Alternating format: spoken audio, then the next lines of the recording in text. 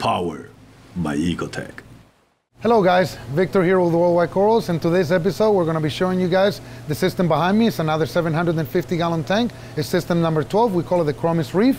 It's got tons of aquapores. It's a beautiful mixed reef. So follow us along, we're going to be showing you today. We call it the Reef. We didn't know how to differentiate them apart. Every time we talked about it, like, oh, the 750 gallon tank. And it didn't give justice to the fact that we have 3 of them. So the first one we called it the Banggai because we got a bunch of Banggai cardinals. The second one we have a couple triggerfish, so we call it the Reef. And this one we have a bunch of chromis, so we call it the Reef. What's different on this one from the other ones? This one is a full mixed reef. It is mainly aquapores. I will say about 70% of it. As you guys can tell, it's been overgrown by a lot.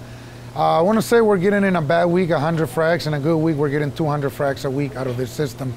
If we don't do that, then corals are literally killing each other. And even though us getting that many fracs, there's still not enough room to let all the corals grow.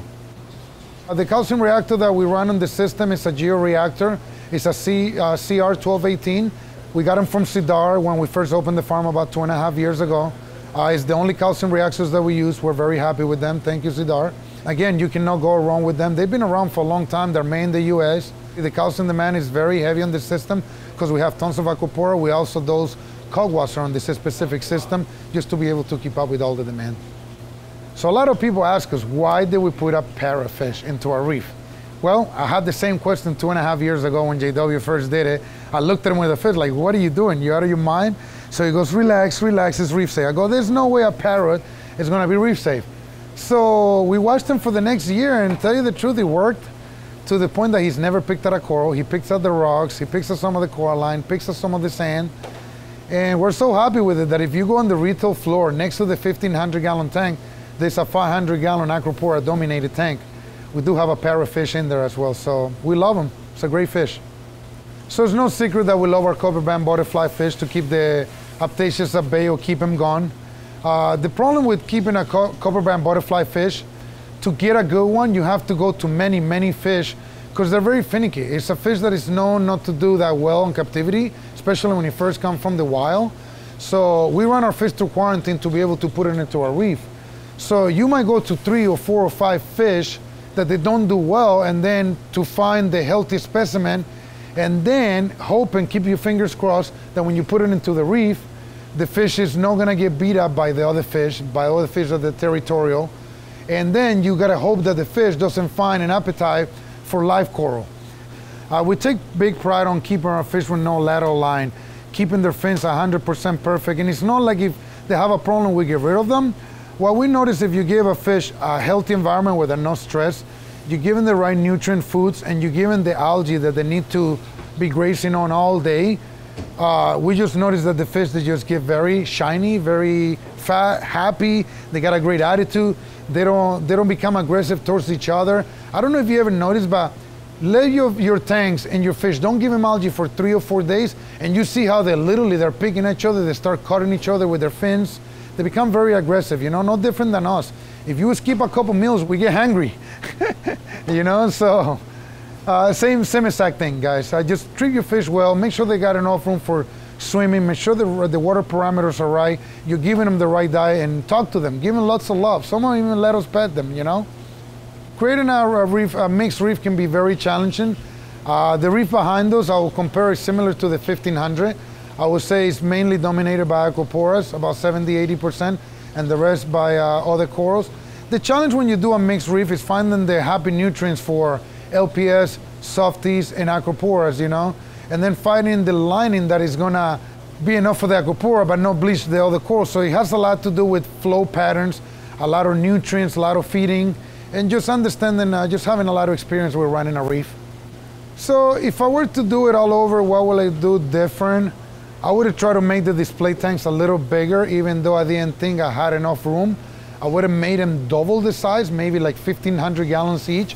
And instead of putting 6 raceways in the back, being one gigantic frag tank that is one body of water.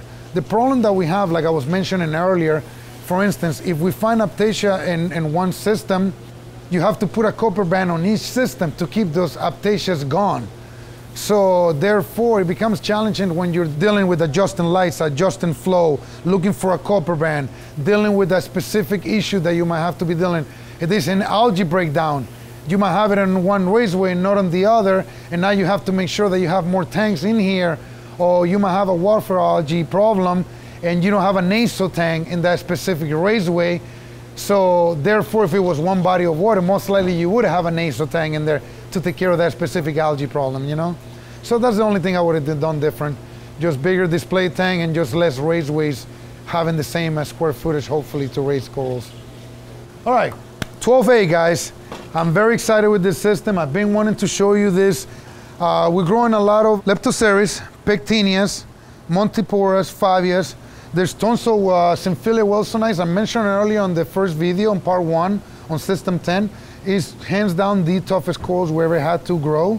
It's just such a finicky coral. It takes a long time to get that coral healthy. We're growing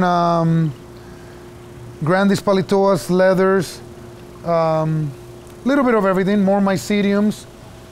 It's a great system. We keep the lights very, very low here.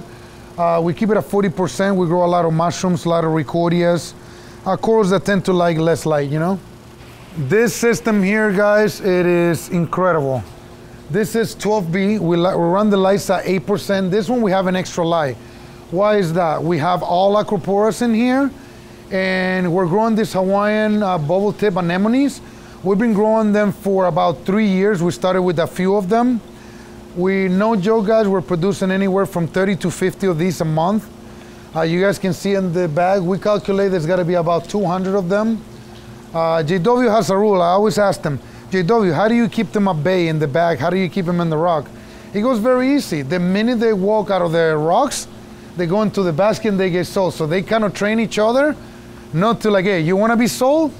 You're going to walk out of the rock. So they stay on the rocks. No joke, guys. They've been there for 2 years, and we've been happy with them. They're just, it's a sight to see. We're 100% aquaculture in these. Here we got tons of acroporas, backup mother colonies, as you guys can see. We just frack from, this is specific tank right here from this acroporas. We're getting 200 acropora fracks every single week out of 12B. This is another system that I like a lot. This is system 12C.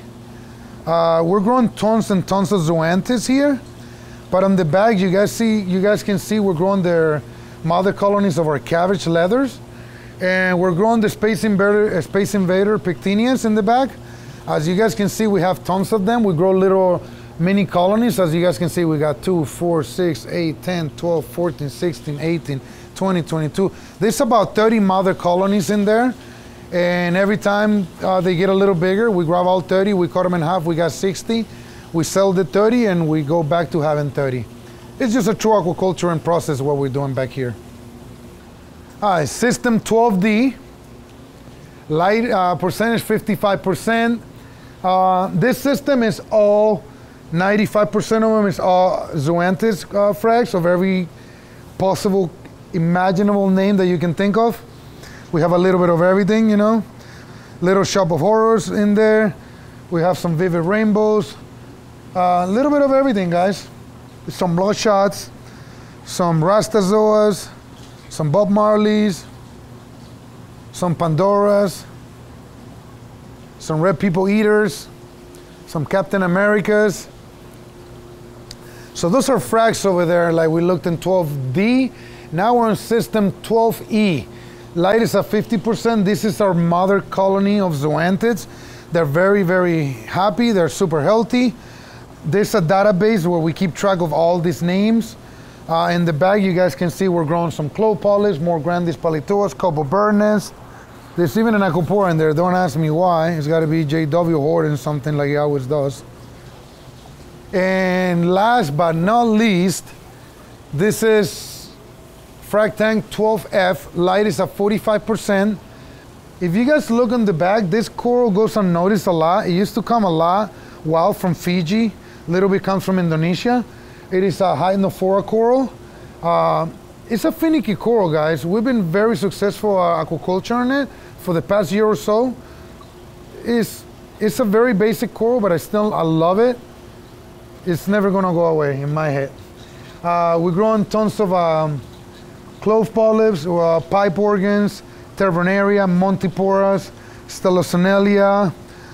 We're growing Montipora colonies here. We got Jason Fox beach bum right here. A little bit of everything, guys. Super healthy, as you guys can see.